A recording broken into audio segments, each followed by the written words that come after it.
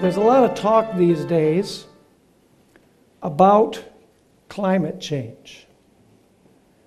Scientists, politicians, environmentalists, at sporting events, Hollywood actors, the United Nations, and even the general populace are all measuring in on this particular issue. So as we begin this evening, let me just share with you what I personally believe about climate change. I'll tell you up front from the beginning. First of all, I believe that climate change is real. Something is happening on planet Earth that we've never seen before. Massive floods, destructive mega earthquakes, as you've experienced here in Christchurch, powerful hurricanes, tornadoes, incredible droughts, and unbelievable rainstorms. Where I come, Fresno, it's customary for there to be approximately 5 inches of rain per year. And as I talked to my wife today, we've had 6 inches in the last 2 weeks, which is impressive. There have been floods all over California, whereas a year ago, everybody was praying for rain. Something is happening on planet Earth. So I believe that climate change is real. Secondly, I believe that the reasons that are being given for climate change do not tell the truth, the whole truth, and nothing but the truth. I believe that there's more than meets the eye. Fourth, I believe that the solutions that are being proposed for climate change are good, but misguided. And number 4, I believe that there is a hidden agenda behind all the talk about the problem of climate change and its solution. I am not a conspiracy theorist, but we're going to see this evening that there is an agenda behind all of this talk about climate change. Allow me, as we begin, to share with you what different entities and individuals are saying about this particular subject. A policy article appeared on March 15, 2012, which was written by about a dozen scientists. This appeared in the journal called Science. And I want to read what these scientists said about climate change in this particular statement. Once again, the March 15, 2012 issue of Science, the journal Science. This is how it reads. Human societies must now change course and steer away from critical tipping points in the Earth system that might lead to rapid and irreversible change.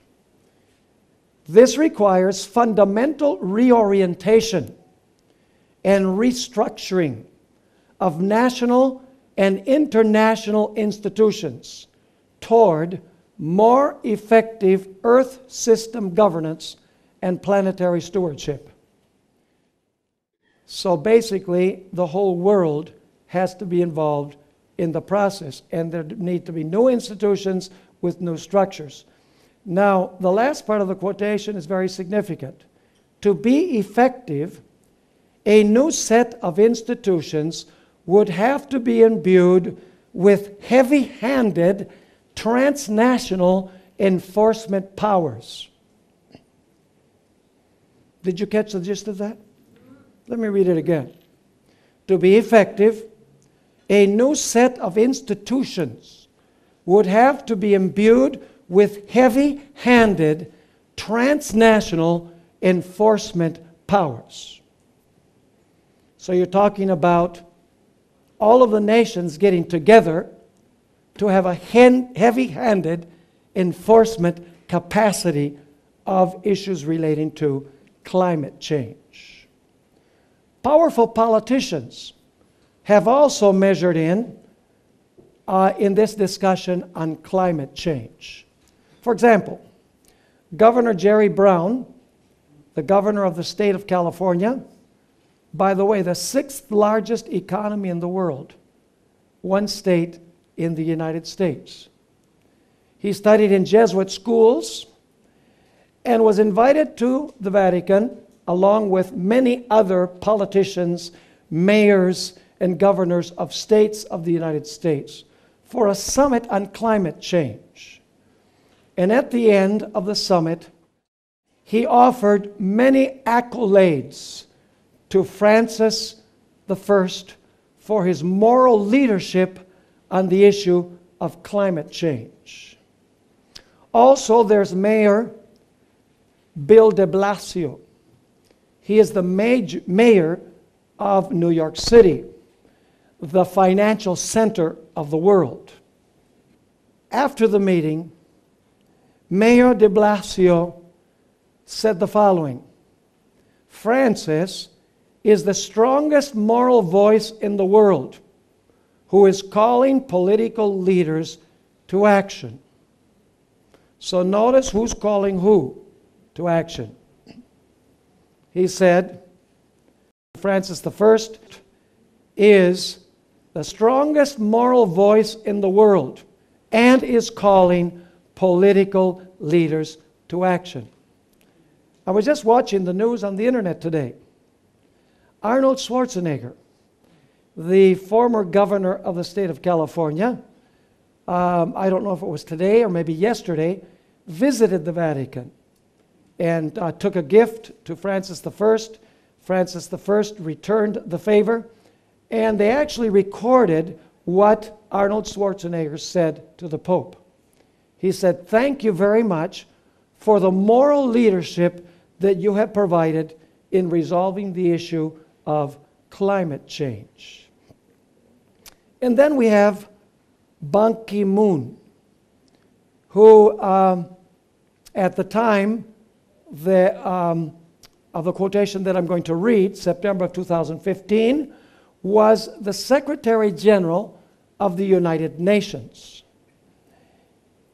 On that date, September of 2015, Ban Ki-moon called on governments, and I want you to notice the terminology, to place the global common good above national interests and to adopt an ambitious universal climate change agreement at the United Nations Climate Summit in Paris in December of 2015. At the United Nations in September of 2015, the United Nations, 193 of them, voted what is known as the 2030 Agenda. I would encourage you to go to the internet to read the 2030 Agenda. 2030 means 2030. It's the plans of the United Nations of what must take place in the world before the year 2030. It's a scary scenario. Basically, it's an agenda to control every phase of the lives of everyone on planet Earth. And this is not a conspiracy theory. This is documented in the literature from the United Nations on the 2030 Agenda. Let me just read you what Ban Ki-moon had to say about the 2030 Agenda. The new agenda is a promise by leaders to all people everywhere. It is a universal, integrative, and transformative vision for a better world. So the purpose of the 2030 Agenda is an integrated and transformative vision for a better world. He continues, what needs to happen in order for the 2030 agenda to be implemented? I quote, institutions will have to become fit for a grand new purpose. We must engage all actors, as we did in shaping the agenda. We must include parliaments and local governments and work with cities and rural areas. We must rally businesses and entrepreneurs. We must involve civil society in defining and implementing policies and give the space to hold us to account. We must listen to scientists and academia. We will need to embrace a data revolution. Most important, we must seek to work now. When the Pope published his encyclical Laudato Si, which I'm going to mention a little bit later, President Obama remarked, I welcome His Holiness Pope Francis's encyclical and deeply admire the Pope's decision to make the case clearly and powerfully and with the full moral authority of his position for action on global climate change. And now notice this. Obama continued, not only climate change, we must also protect the world's poor, who have done the least to contribute to this looming crisis and stand to lose the most if we fail to avert it. And then, of course, the Pope was going to visit the White House a few months later, and President Obama stated, I look forward to discussing these issues with Pope Francis when he visits the White House in September. That was September of 2015. And as we prepare for global climate negotiations in Paris this December, which would be December 2015, it is my hope that all world leaders and all God's children will reflect on Pope Francis's call to come together to care for our common home. Once again, that all world leaders and all God's children will reflect on Pope Francis's call to come together to care for our common home. You're starting to discern a common thread in all of this climate change discussion. Let's talk for a few moments about Leonardo DiCaprio. Of course, he's an Academy Award winner, highly visible Hollywood actor, and of great influence upon the world's youth. On April 22, 2016, he gave an impassioned speech to the General Assembly of the United Nations just before 174 nations signed what is known as the Paris Agreement on Climate Change. Perhaps you know that Leonardo DiCaprio is the UN messenger of peace with special focus on the issue of climate change. And he has done a documentary on the National Geographic Channel on the crisis of climate change. This is what he said to the United Nations. And then I'll read you what he said about an interview that he had with the Pope. This is part of his speech at the United Nations. A massive change, an upheaval is needed now. One that leads to a new collective consciousness, a new collective evolution of the human race, inspired and enabled by a sense of urgency from all of you. He's speaking to the political leaders.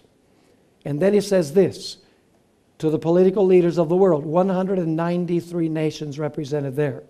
You are the last best hope of earth. I thought it was Jesus' second coming. But anyway. And then he stated, we ask you to protect it, or we and all living things we cherish are history. DiCaprio met with the Pope on January 28, 2016. And of course, the subject of choice was climate change.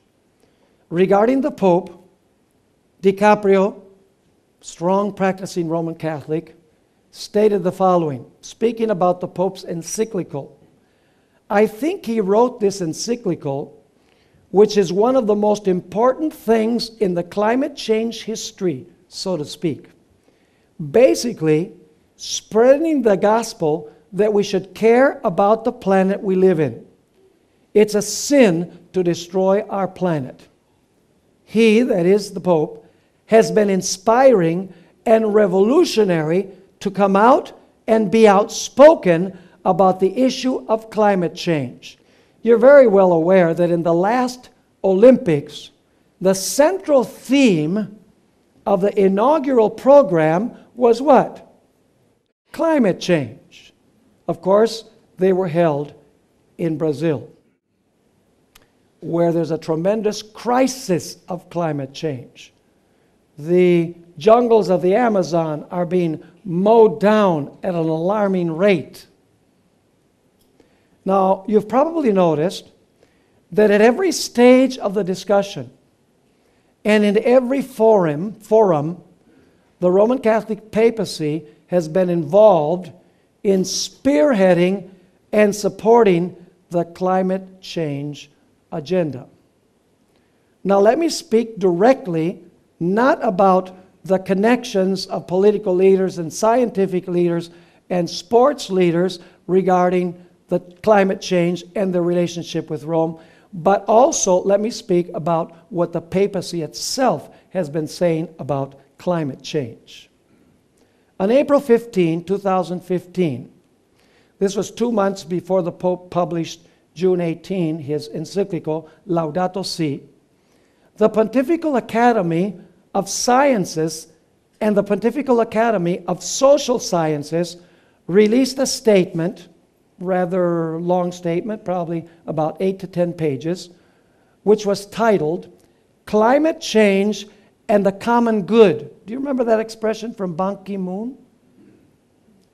Climate Change and the Common Good. A statement of the problem and the demand for transformative solutions. Not the desire or the wish, but the demand for transformative solutions. This was an eye-opening report. You can look it up on the internet. That's the wonders of Google. You can check out everything that I'm saying, plus much more.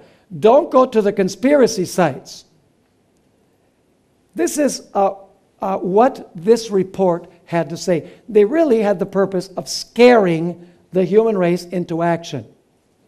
Climate change, I quote, is a global problem whose solution will depend on our stepping beyond national affiliations and coming together for the common good.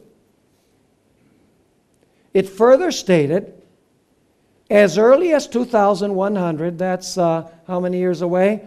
83 years away, there will be a non-negligible probability of irreversible and catastrophic climate impacts that may last over thousands of years, raising the existential question of whether civilization as we know it can be extended beyond this century.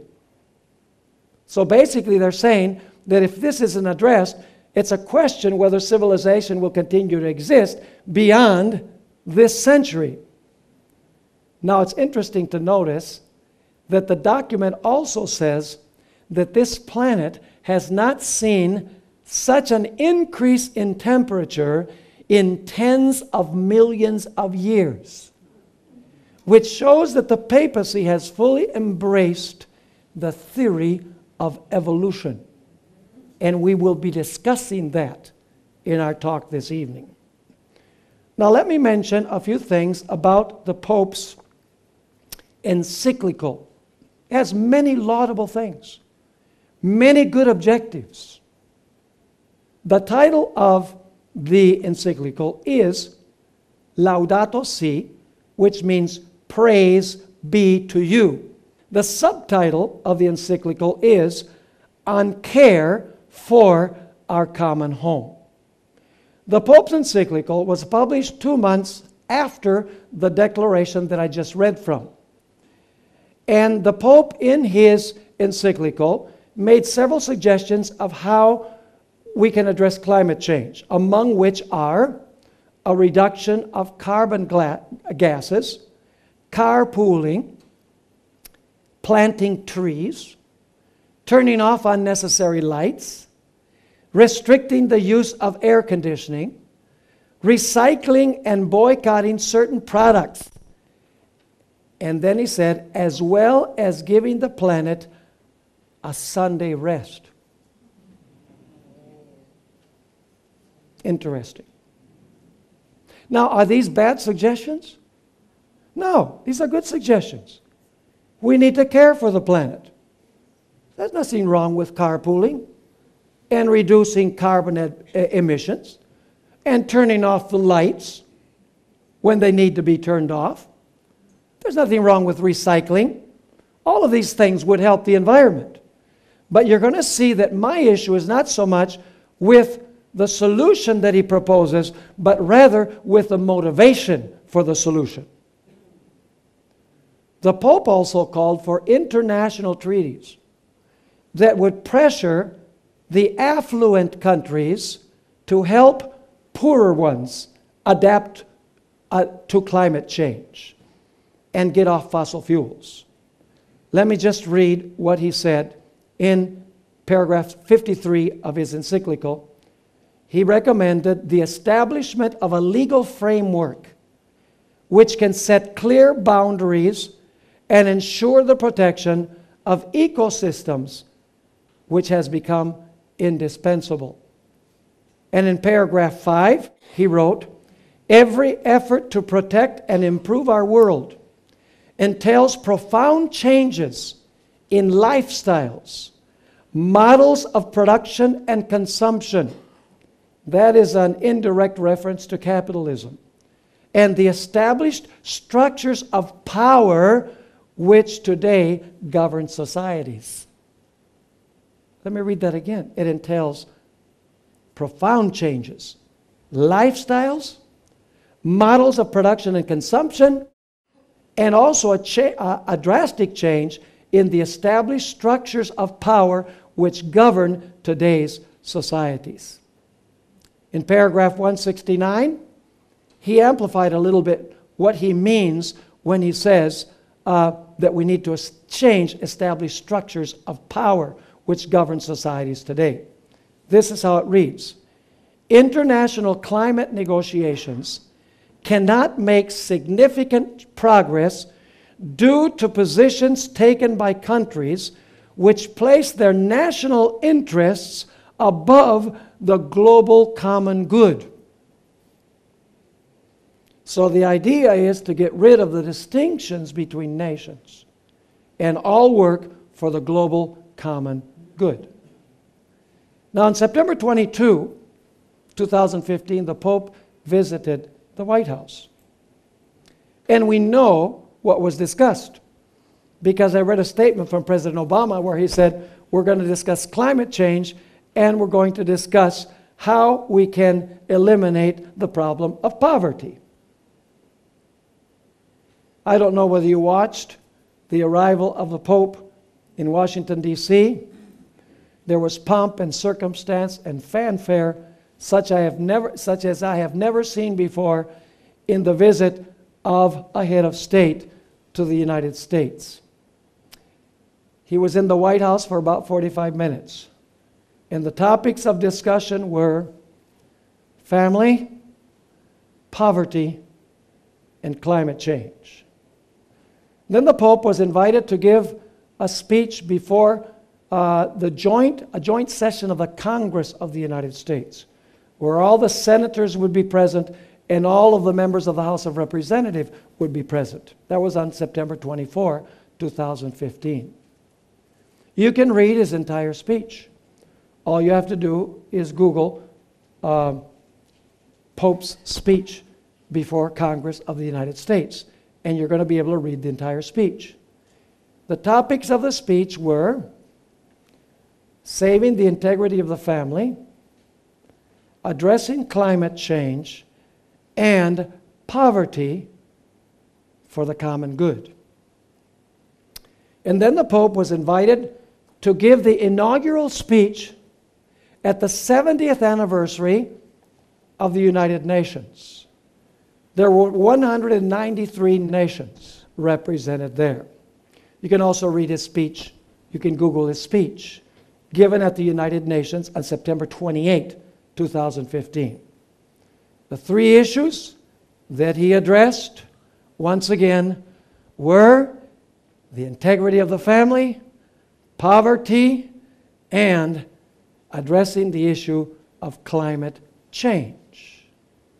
Nothing wrong with the issues. The issue is, what is the agenda behind the discussion of these issues?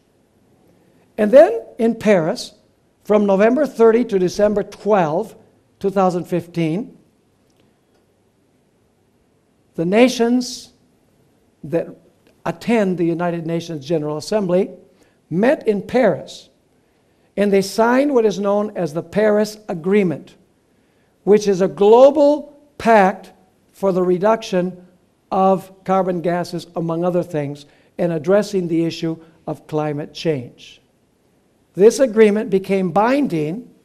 It was signed in Paris, but it became binding on April 22, 2016, when 174 nations signed the agreement, and many other nations said that they would be signing it in the near future.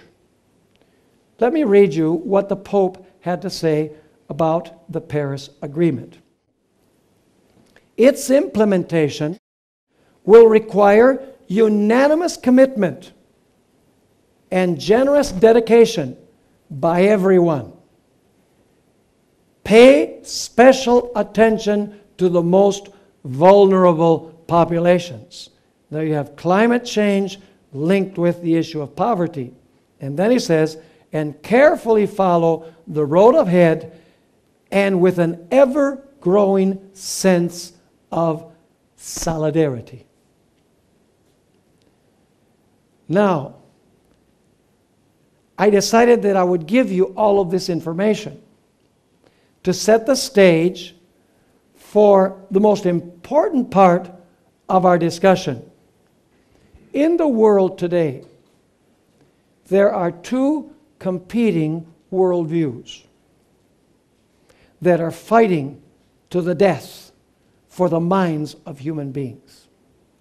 Those two worldviews are creation and evolution. And what we're going to discuss now, you might not immediately see the connection with the issue of climate change. But as we go along, the connection will become very, very clear. The first thing that I would like to address is the biblical view, the biblical worldview. You know what a worldview is? It's what explains everything relating to the world. What is the biblical worldview? I'm going to share several biblical details. Number one, God made a perfect creation in 6 literal 24-hour days. Let's read Genesis 1:31 to Genesis 2 verse 1. We're going to read quite a bit of scripture now, because there are two competing world views, the biblical and the evolutionary. It says there in Genesis 1:31 through Genesis 2 verse 1, then God saw everything that he had made, and indeed it was very good. Not good, very good. So the evening and the morning were what? The 6th day. Thus the heavens and the earth and all the host of them were finished. In how many days did God finish the heavens and the earth? In 6 literal days. You say, how do you know they're literal? There are several evidences in Genesis. Each day had an evening and morning, which would be absurd to say it was the evening and the morning of the first 1,000,000 years. Literal days have evening and morning.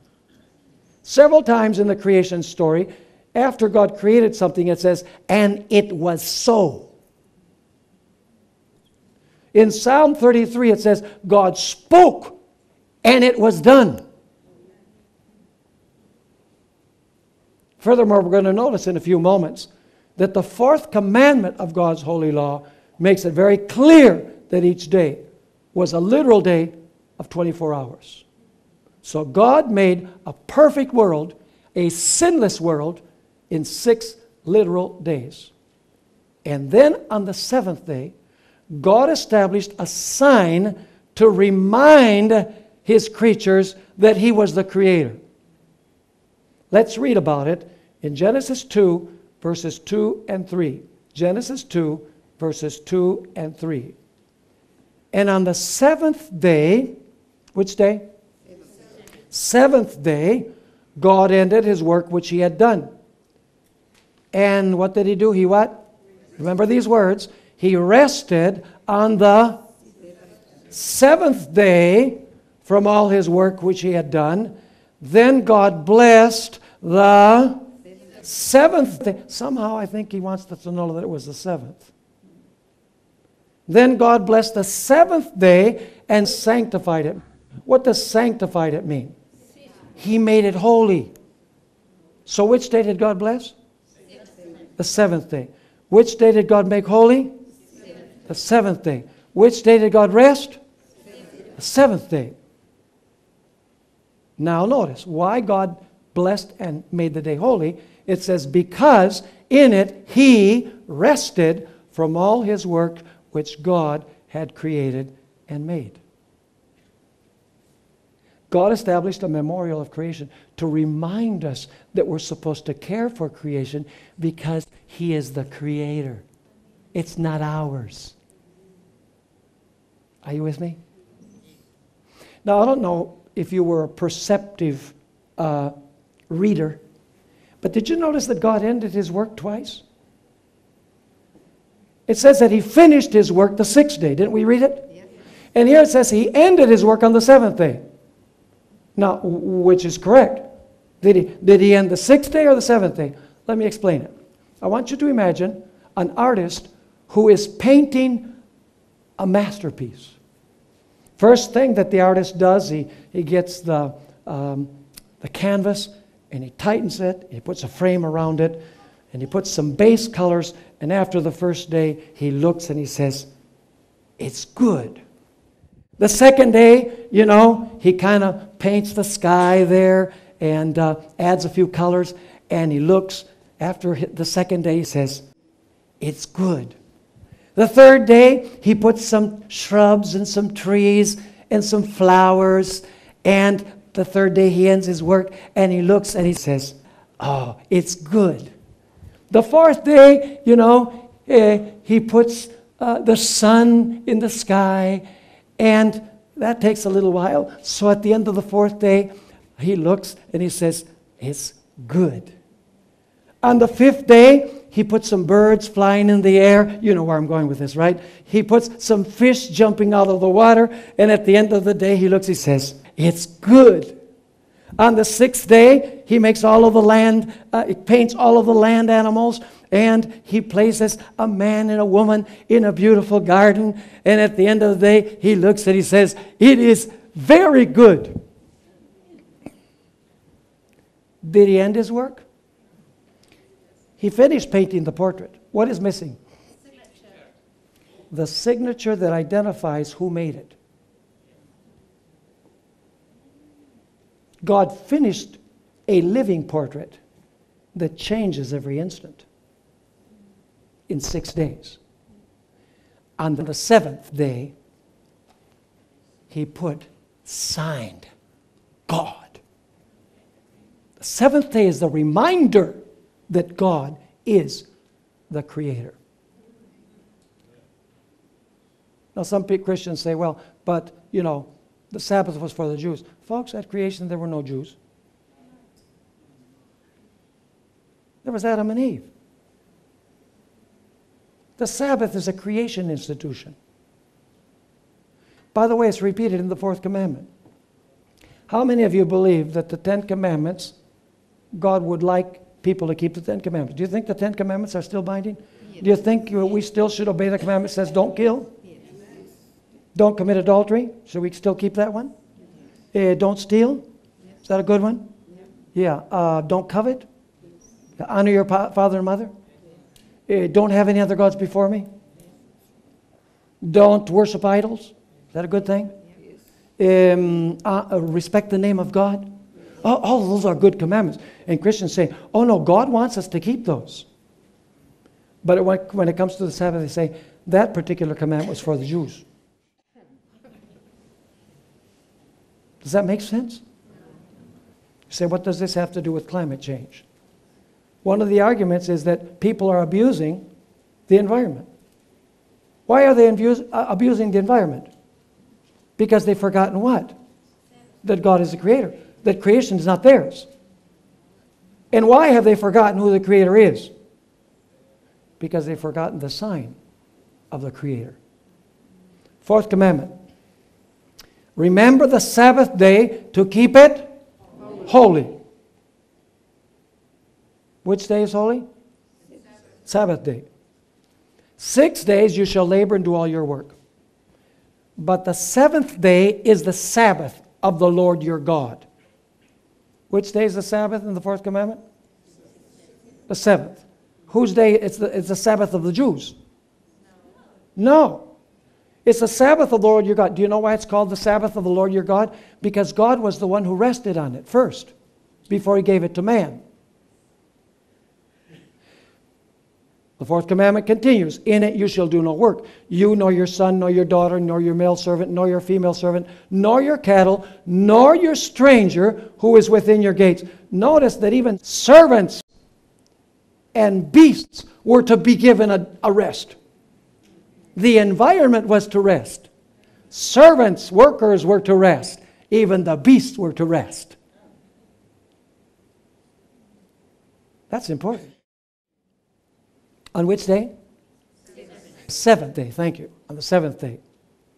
Now, why did God put in the fourth commandment that we're supposed to work 6 and we're supposed to rest on the seventh?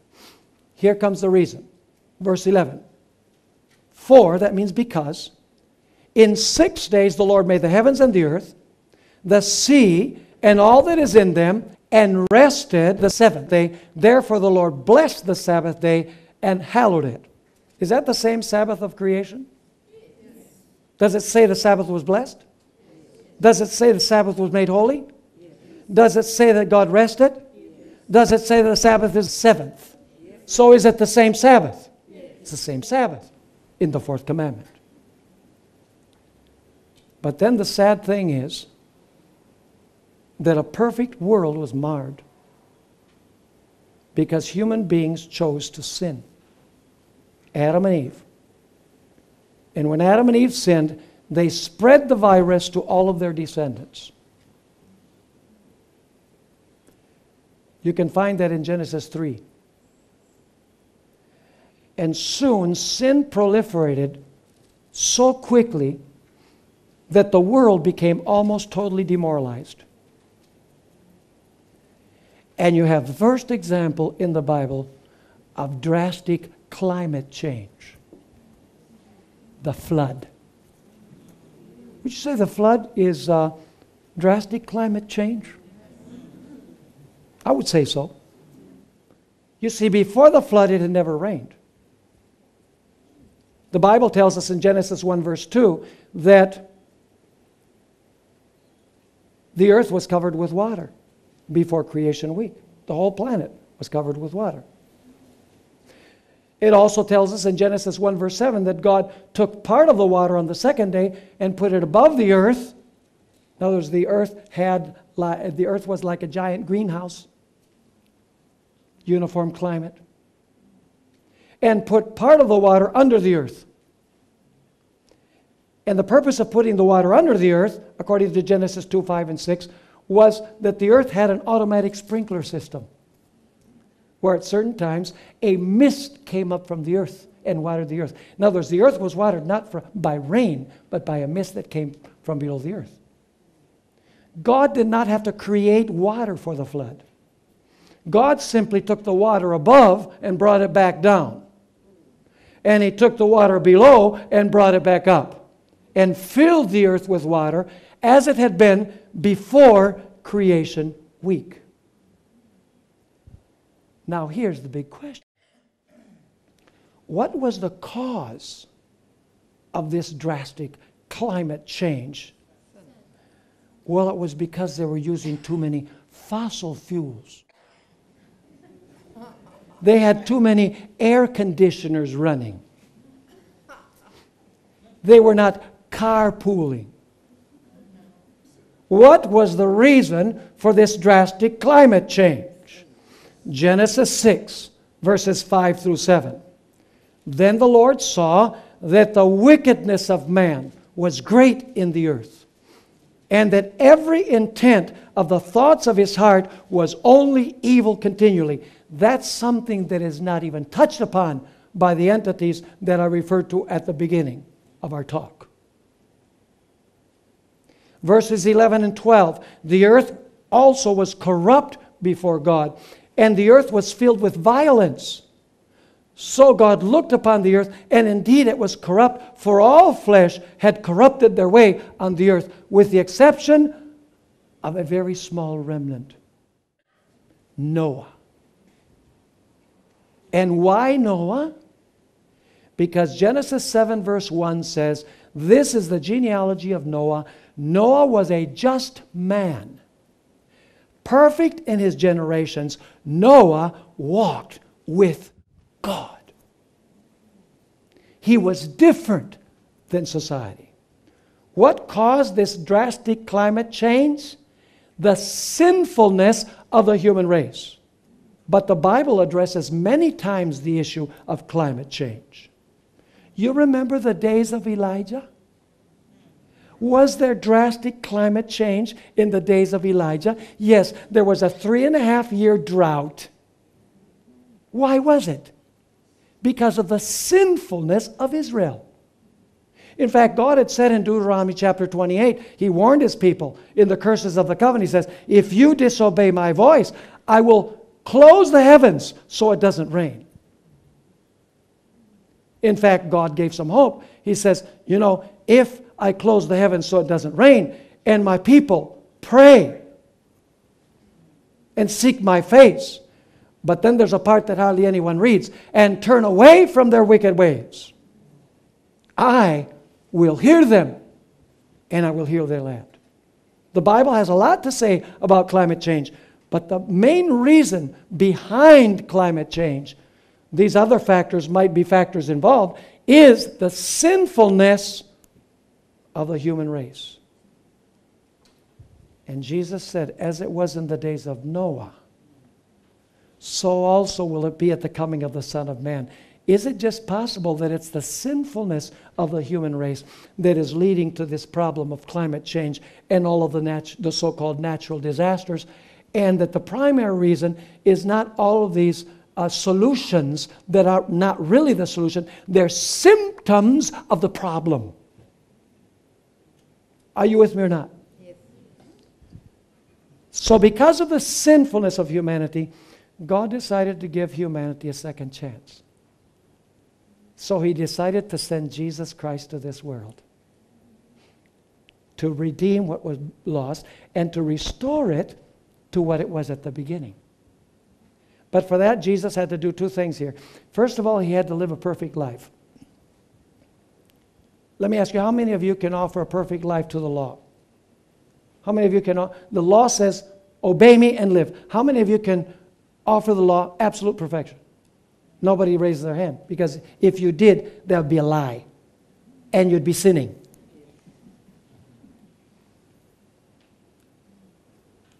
There's none righteous, no, not one, the Bible says. So, The human race needed somebody to come and live in our place the life that the law expects us to live. And Jesus lived that perfect life. And if we receive Jesus, His life takes the place of ours. But then He also had to pay for our sins. And so Jesus took the sins of humanity upon Himself and paid the penalty for our sins. If we receive Jesus as our Savior, His death counts as if it were our death. That's what He came for. And now, here is the amazing thing. Jesus was on the cross of Calvary. By the way, you're aware that Jesus was the active agent in creation, right? It says in John 1 verse 3, all things were made by Him. That's speaking about the Word, Jesus. And without Him, nothing was made that was made. The active agent in creation was Jesus. So Jesus is hanging on the cross. Which day of the week is this? Which day? Which number? 6. Day number 6. And when He's hanging on the cross, at the very end of His life, He says, it is finished. What did He mean when He said it is finished? He meant that perfect provision had been made to be restored to what existed originally. Perfect provision for redemption. And then here comes the interesting thing. Jesus finished His works of redemption the 6th day, and on the 7th day, He rested in the tomb. The Redeemer did what He had done at creation. Now, we're continuing with this biblical worldview. Because of sin, the Bible says that the world is going to get worse and worse, not better and better. Does evolution teach it's going to get better and better? Yes. The Bible tells us that just before the coming of Jesus, this earth will wax old. This world is old.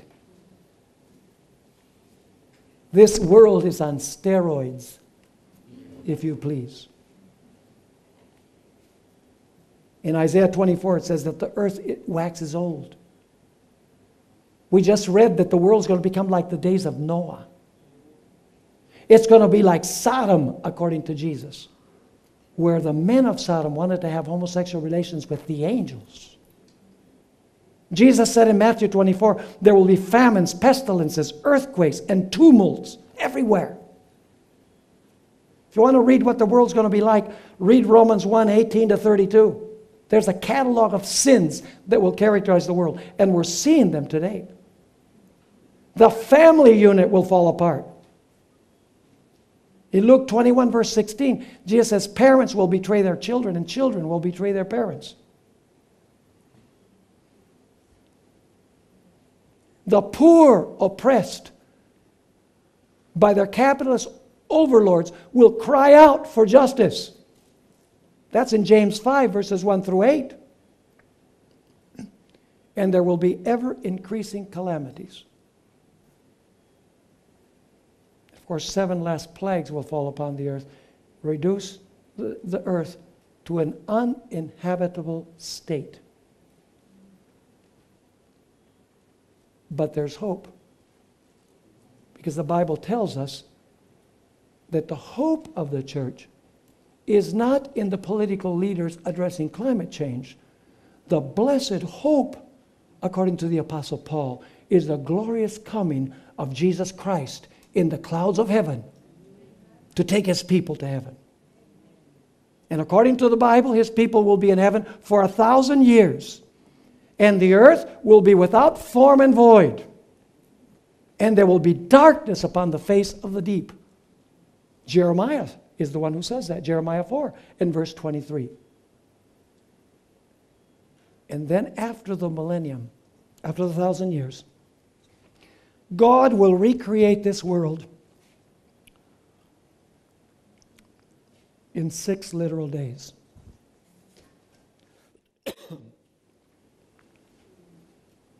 And then He will rest on the 7th day.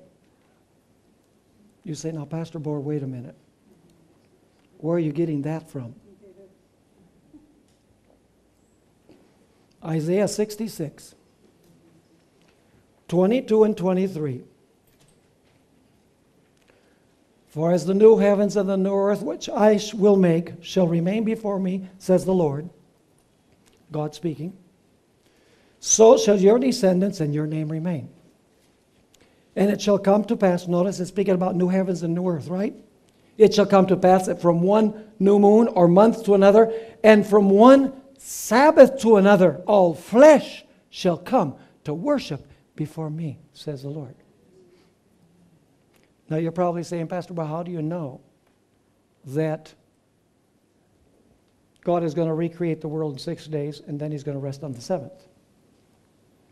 It's actually quite simple. Let me explain it.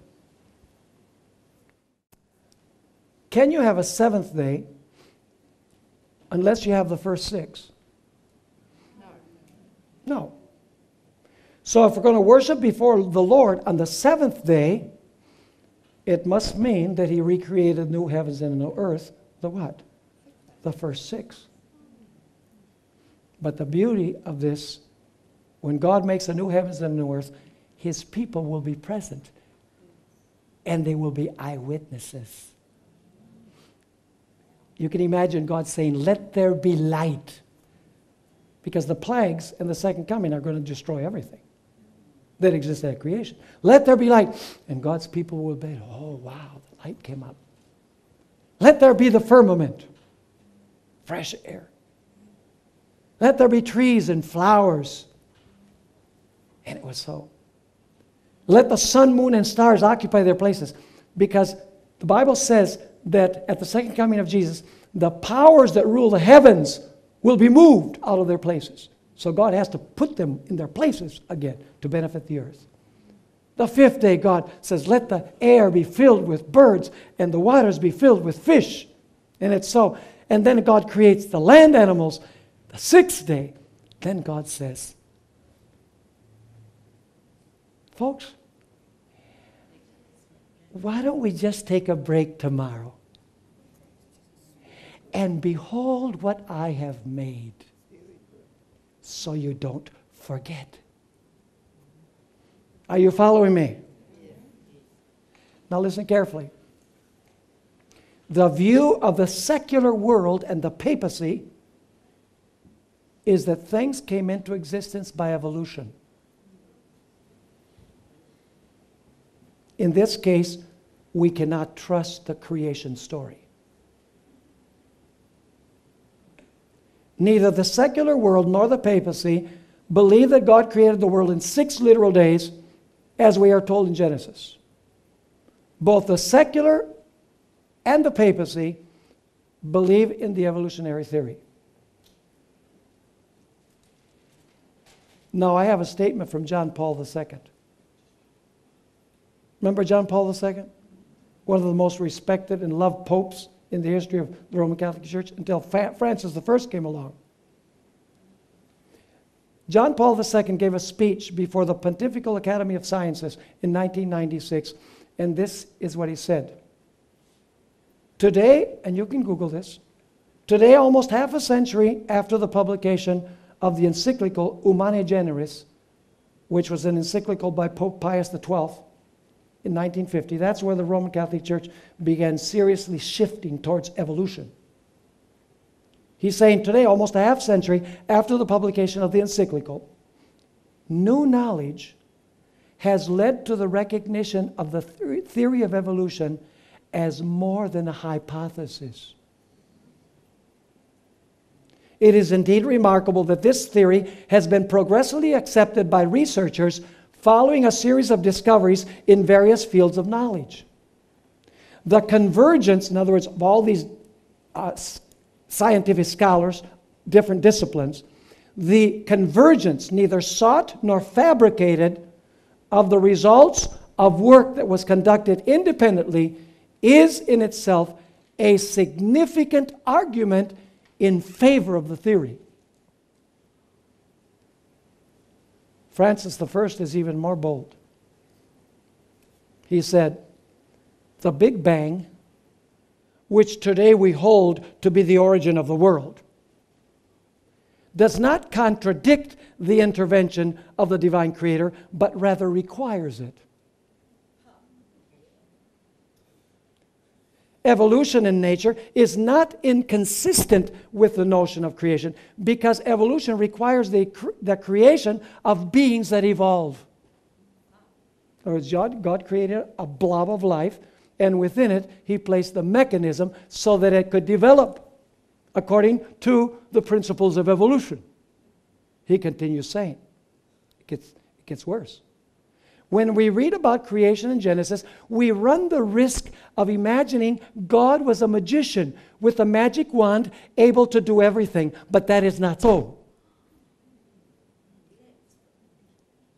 He created human beings and let them develop according to the internal laws that He gave to each one so that they would reach their fulfillment. What the Pope doesn't say is how cruel the process of evolution is. Let me read you what Frank Lewis Marsh, a scientist, had to say.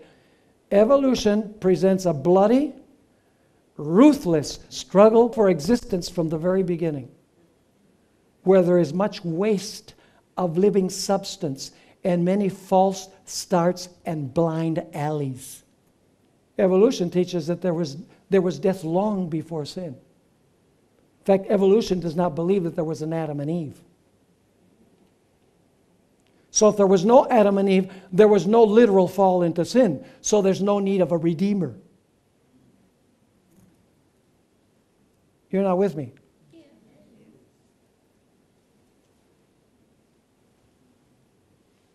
Does evolution sound like a wise creator?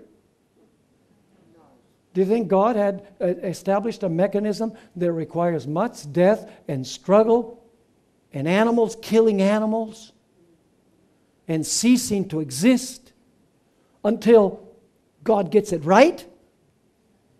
That's not the God that I serve. I serve an all-wise God. Is this the God who cares for the sparrow? Is this the God who dresses the lilies of the field with beauty? Is this the God who has the hairs of our head numbered? Furthermore, it's an attack on the omnipotence of God, the almighty power of God, because the idea that God had to create a mechanism where you have much death and savage cruelty over millions and billions of years, what does that say about God's ability of speaking and getting things right from the start? What does it say about the love of God for His creatures and for His creation? The Bible presents a chain of events. Let me share that quickly. Adam and Eve were literal persons whom God created perfect and placed in the literal Garden of Eden, just like Genesis says. Adam and Eve were literally tempted by a literal serpent and had a literal fall into sin. Once the virus of sin came in, it infected every literal descendant of Adam and Eve. And death came in as a consequence of sin. And because of sin and death, humanity needs a Redeemer who will make it possible to bring the world back to its original perfect condition where there is no sin and no death. Let me read you what one Roman Catholic scientist has to say. Carl Schmitz Mormon. He's not a Mormon, he's a Catholic. His last name is Mormon. The notion of the traditional view of redemption as reconciliation and ransom from the consequences of Adam's fall is nonsense for anyone who knows about the evolutionary background to human existence in the modern world. And then this scholar states, The story of Genesis is not literal, and therefore salvation cannot mean returning to an original state, but must be conceived as perfecting through the process of evolution. So here's the question. How long will it take for creation to reach perfection? Millions of years? Billions? How many millions and billions of years do we have to wait for lambs and wild beasts to live together in harmony and for wars to cease? How much longer must creation cry out in pain for its deliverance? The evolutionary scenario certainly doesn't offer us much hope for an imminent coming of Jesus to quickly make all things new. See, your view of the beginning will impact your view of the end. What does the Roman Catholic Church believe about the end? Let me ask you this. How many of you have ever heard Francis I mention the second coming of Jesus? Not once. Do you know why? Let me read you what a Reformed is of the Presbyterian tradition. He wrote a very significant book, Ecclesiastical Megalomania, on page 187. He states, what the Roman Catholic Church state accomplished on a small scale during the Middle Ages is what it desires to achieve on a global scale in the coming millennium. He's writing in 1999. Let me ask you this. What did the papacy do during the period that it was dominant in Europe during the 1260 years? What it did was influence the secular powers of Europe to do what the church wanted. The idea was uniting what? Church and state. The church using the sword of the state. Could that perhaps be what the papacy is doing by speaking with the political leaders of the world about climate change? Get all of the political leaders in its pocket to ultimately accomplish what it wants them to accomplish. What is the papacy's ultimate goal in all this discussion on climate change? Family values, helping the poor. You know, we can tell by the catchwords that the papacy uses. They constantly speak, and by the way, these expressions are 150 years old. The expressions that are being used by scientists, the United Nations, the Secretary General of the United Nations, these expressions are borrowed from Roman Catholic literature that goes all the way back 150 years. So we know who's borrowing from whom. They constantly use the expression, the common good. Basically, that means that individualism is an enemy to be dreaded. Second, solidarity. And that word means we are all in this together, so we must all unite in one ecumenical body and cooperate. Subsidiarity. That means that our personal interests are subsidiary to the common good. And frequently, they use the expression, the common destination of goods, which means that personal property is not personal, but belongs to all humanity according to need. Are you catching the picture? Yes. Let me read you a statement from the Compendium of Catholic Social Doctrine. This is a document that's about this thick. I'm not kidding you. The Roman Catholic Social Doctrine has this many pages, over 1,000 pages. And it's a fascinating read. This is what the compendium says in section 173. If it is true that everyone is born with the right to use the goods of the earth, it is likewise true that in order to ensure that this right is exercised in an equitable and orderly fashion, regulated interventions are necessary. Interventions that are the result of national and international agreements and a juridical order that adjudicates and specifies the exercise of this right. Let me read you the words of Benedict XVI. Very telling about the objectives of the papacy. Basically, the objective of the papacy is to influence all of the nations to address poverty, climate change in harmony with the Roman Catholic moral view. To then influence these political powers to do other things. And I'll be discussing one of those in a few moments. This is what Benedict XVI wrote in his encyclical Caritas in Veritate, paragraph 67. It means charity and truth. To manage the global economy, to revive economies hit by the crisis, because he's writing this when the economic downturn took place in 2008, to avoid any deterioration of the present crisis and the greater imbalances that would result, to bring about integral and timely disarmament, food security and peace, to guarantee the protection of the environment, and to regulate migration. Did you notice all the causes that he's mentioning? He says, for all this, there is an urgent need of a true world political authority, as my predecessor, Blessed John 23, indicated some years ago. Such an authority would need to be regulated by law. So he's saying there needs to be a world authority to deal with all these issues.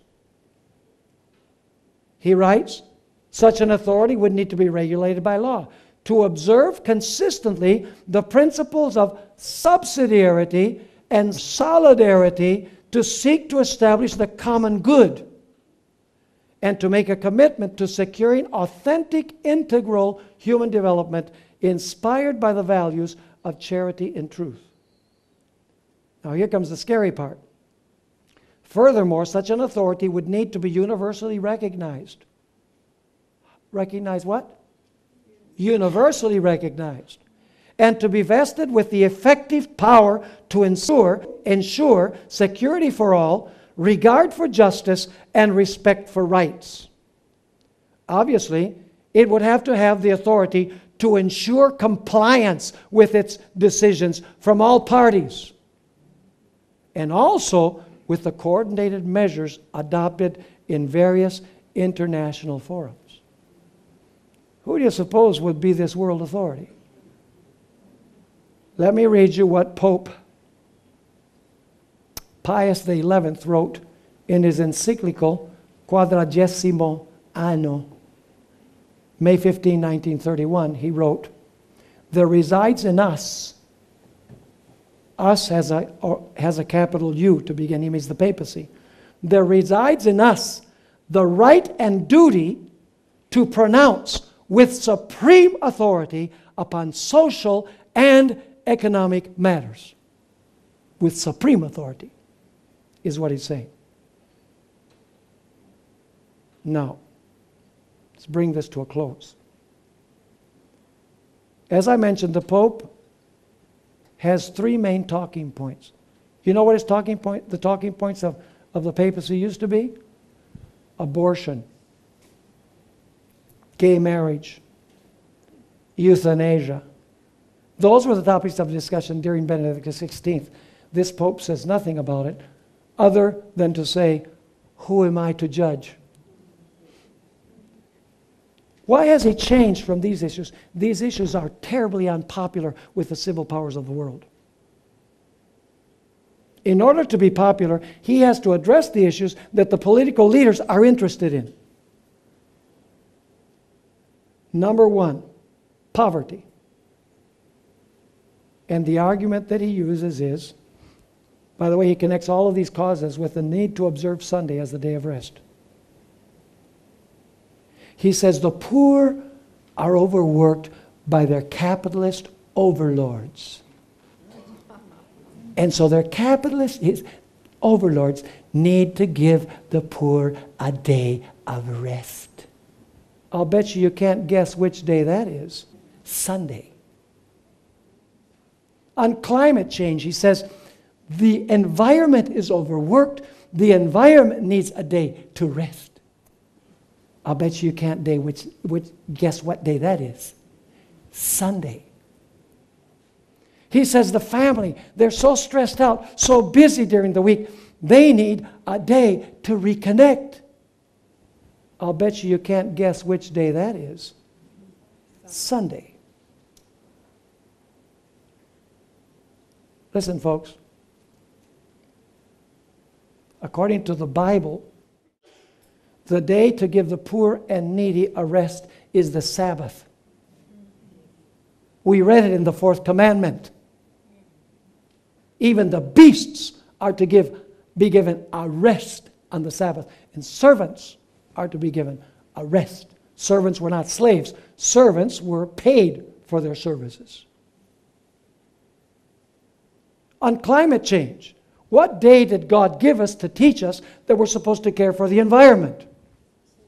The Sabbath is the memorial of the Creator. What about the family? When did God create the family? On the sixth day. Which day were Adam and Eve supposed to connect? On the Sabbath, with each other and with God.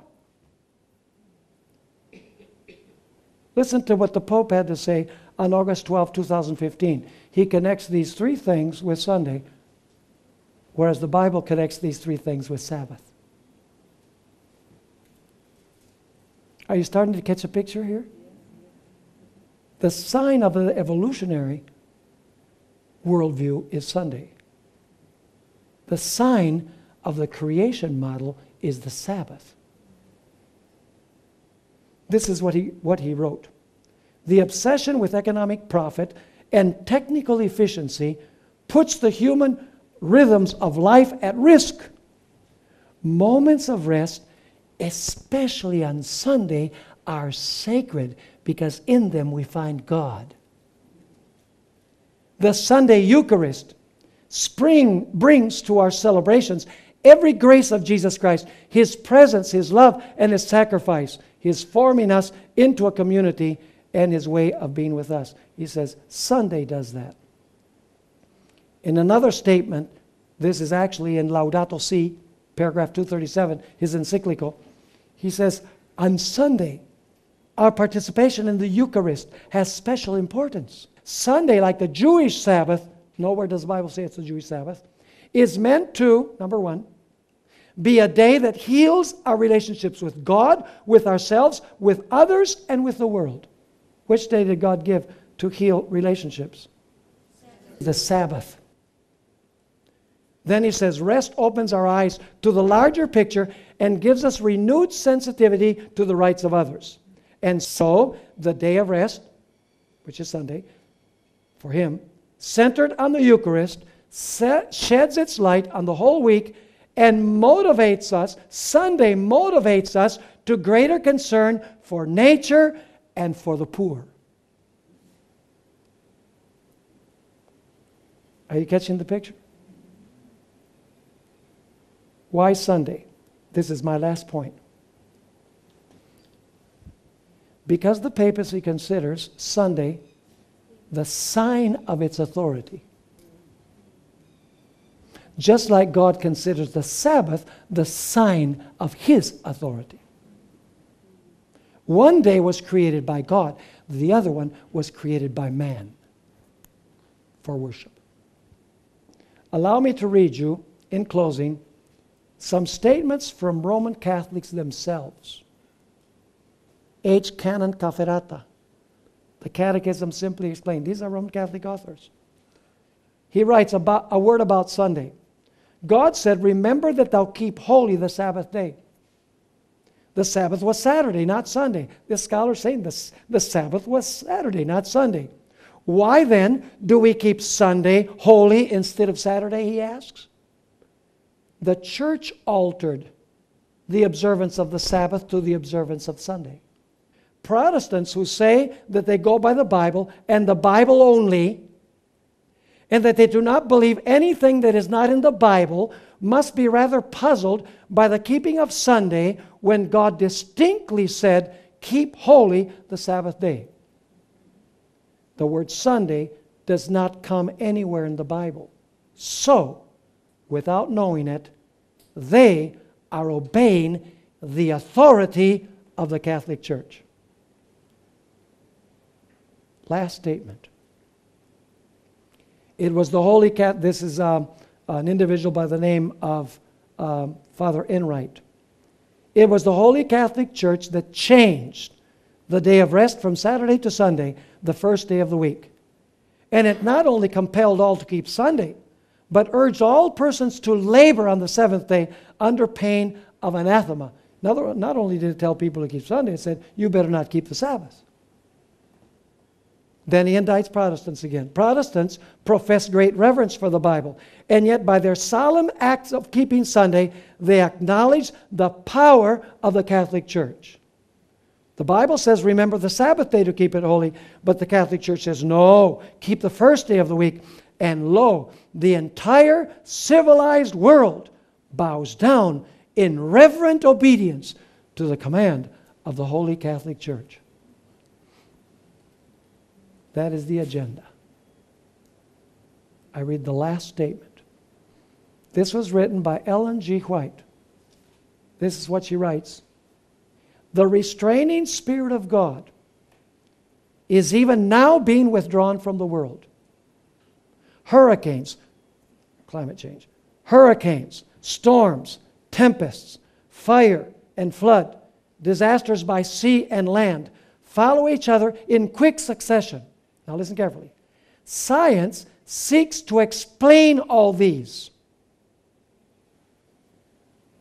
But then she says, she writes, the signs thickening around us, telling us of the near approach of the Son of God, are attributed to any other than the true cause.